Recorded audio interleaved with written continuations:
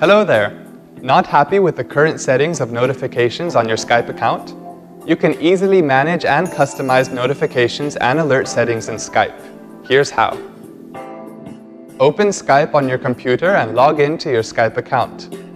In the menu, click on Tools and then select Options on the menu that appears on the screen. In the left pane, click on Notifications.